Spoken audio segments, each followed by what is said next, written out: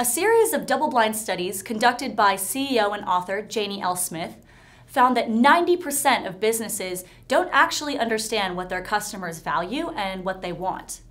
This is often the case for writers as well. We assume that because we find something interesting or uninteresting, our audience will feel the same way. Now, this can lead you into a trap.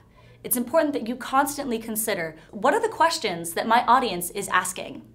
So a great example of this is to look at the juxtaposition of two different articles that were published on the same publication within 2 days of each other.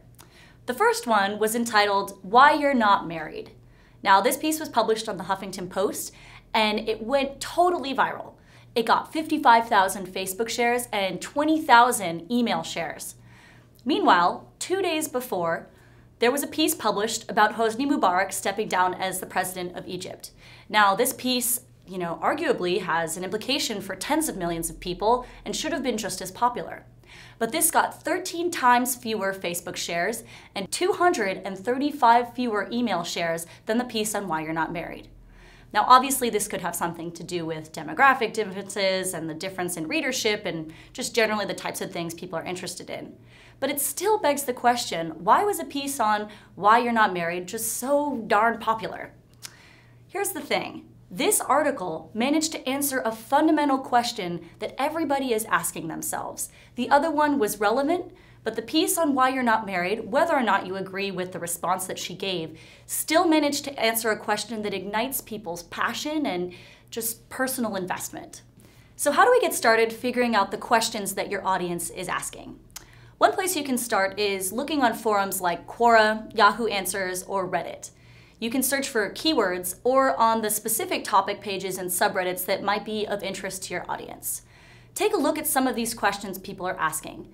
Consider the fact that your audience is taking the time to go onto a forum and actually type out this question in hopes of crowdsourcing an answer from people because they're so desperate to find a solution.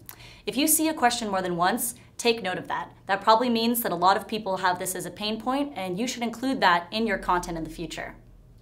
Another way to start thinking about these questions is to just sit down and try to take the perspective of a member of your audience.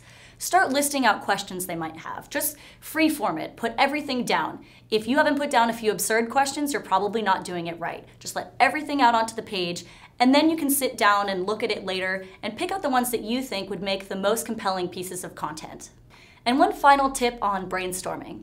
Studies actually show that when you're not at your most focused, you're actually better at creative brainstorming and free association. So for example, if you're having a hard time finishing that blog post or focusing on completing a task, you should take advantage of that time to brainstorm some questions that your audience might be asking. Again, understanding the questions that your audience is asking is critical for writing something compelling, rather than just something that you're interested in writing about. Thank you so much for watching. Please like, share, and subscribe for more awesome content from Docstoc. And if you have any questions, feel free to leave me a comment.